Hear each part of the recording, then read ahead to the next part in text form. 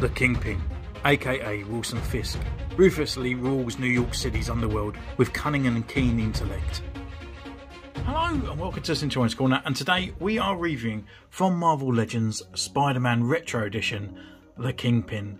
Now, this guy kind of sold out everywhere, and Kapow just recently got some imported stock, and I couldn't help myself, to be honest. I've always been sort of after this guy since getting into the Marvel Legends kind of franchise, and this guy, I can understand, looks massive. The card looks insane.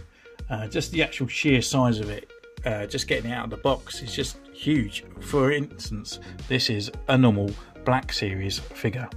Can't even fit it onto the screen, can't even get his feet on there because this box is absolutely massive. So anyway, on the side we can get rid of Mr. Stormtrooper here. So with the Kingpin, is in a very old traditional Kingpin looking way. He's actually got the beaten up face on his face, and he's got a swappable head there with a normal Kingpin head. We have got the cane down here, the Kingpin on the side, and obviously in the old 90s retro edition. Swinging the card around, we've got a ginormous back side of it with the Kingpin with his bio, how to swap his head, and the other figures from the wave. One day we may get a re-release of this wonderful Spider-Man, but at the moment it's looking like we're not, but I'm in high hopes that we will, because I ain't paying over £100 just for one figure. So I guess without further ado, let's just crack this bad boy open.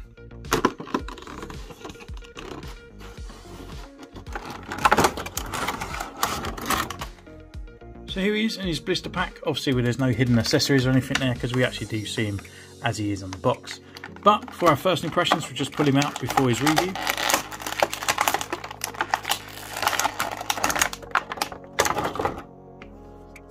Feels solid. I actually thought this was actually a solid piece on there. It actually opens up. It's actually a really soft vinyl, so that's really nice. And yeah, looking really nice and meaningful. So we're going to go away and take his pictures, and we see you in a mo.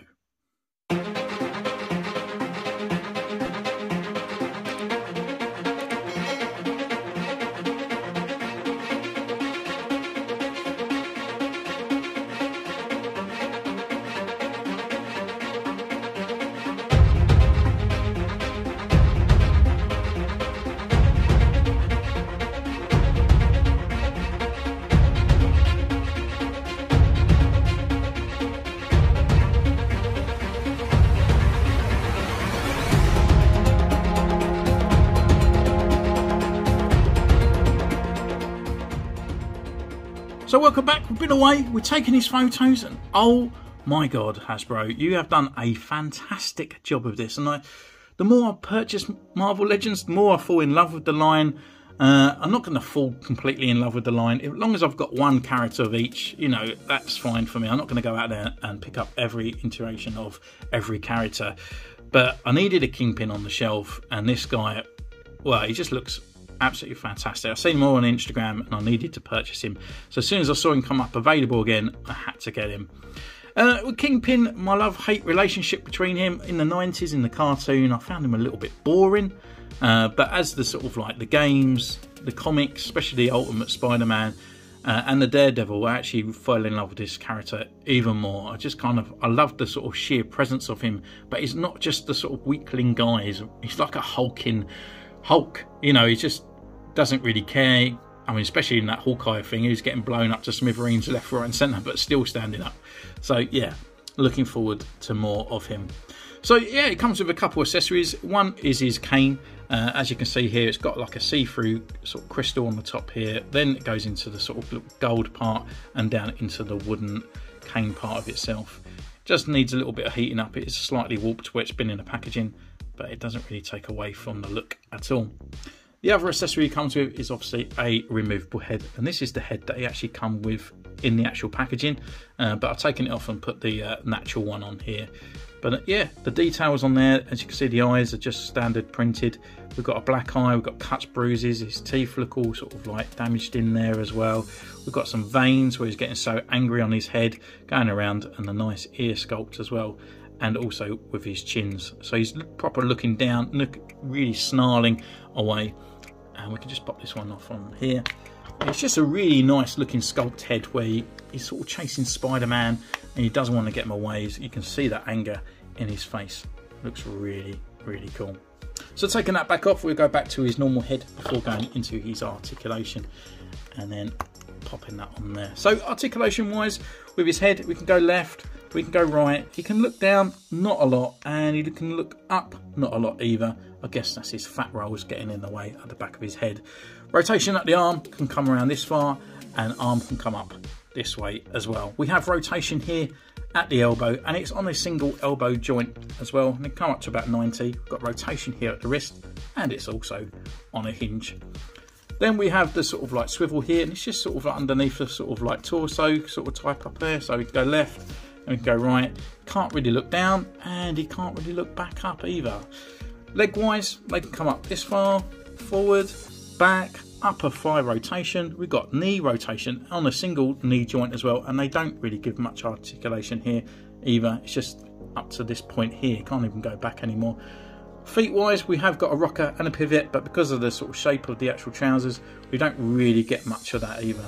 But it doesn't actually take away from the figure, because the sheer weight of the figure, you know, we can just turn him slightly, push him down, bring up the arm a bit, and it really, you've got some weight going in there into sort of some punches and stuff like that. You don't really need to have that much articulation for this guy. It's just the sheer presence of him in photographing him really brings it off.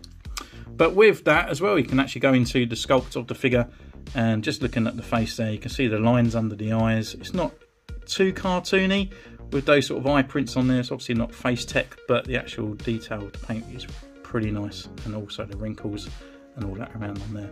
Going down to his sash, we've got the very nice vibrant blue with that gold pin in there. Yellow waistcoat going down, obviously all the wrinkles and the buttons and stuff all in there. His dinner jacket, got the red hanky, buttons, kind of pockets there on the back, and a few little ruffles around on the back of his top. And then down to the purple trousers, not much really going for, but there is some detail here on his crocodile shoes. So yeah, just looking really, really nice, really fun character to play with, and yeah, really worth the money.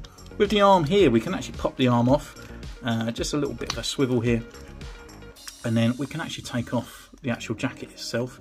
So if he wants to get mean and thingy with Spider-Man, we can actually get him there looking a bit more of a bit of a brawler, you know, where he's just taking off his jacket. And the other detail as well, they've actually put in an extra shirt underneath the dinner jacket. It's not just finishing white here, you've actually got a shirt underneath there, and we also got a signet ring there on his little pinky. So yeah, another fun size character from Marvel Legends. And then just putting a couple of other Marvel Legends nearby, we have got the Thing. So as you can see, he's a bit bigger than this one here. What other figures have we got? We have got one of the Hulk. This was a bootleg Hulk. It was a Black Series Marvel Legends bootleg Red Hulk. So as you can see, the size comparisons going along that way. And then we can just bring in the sort of like Mortar Trooper from the Black Series range, so you can show you just how big this guy is, and all the rest of the figures. It's just such a fun franchise. I absolutely love it, and I love my Marvel figures as far as I can throw them. So thank you so much for joining me on this one. Don't forget, you can comment down below, you can follow me on Instagram, ding the bell, subscribe. There's loads of other things you can do in the description down below as well, where you've got merchandise and save money on Zavvi as well. So until next time, take care, and I'll see you soon. Bye!